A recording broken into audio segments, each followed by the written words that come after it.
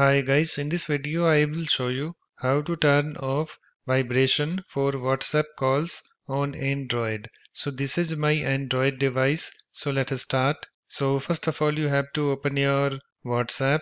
So here is my WhatsApp. Let me tap on it to open it. You can see it's opened, and after that you have to tap on these three vertical dots at the top right and then tap on settings.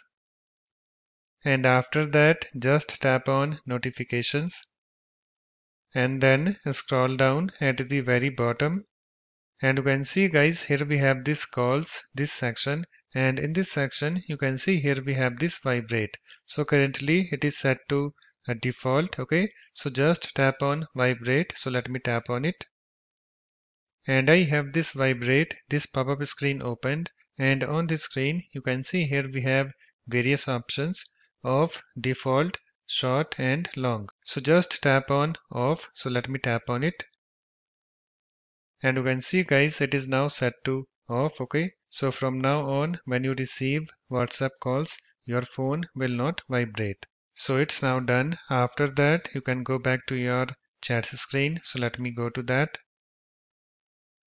So that's it. In this way you can easily turn off vibration for WhatsApp calls on Android. If you like my videos, please support this channel by subscribing to it. Thanks. Bye bye.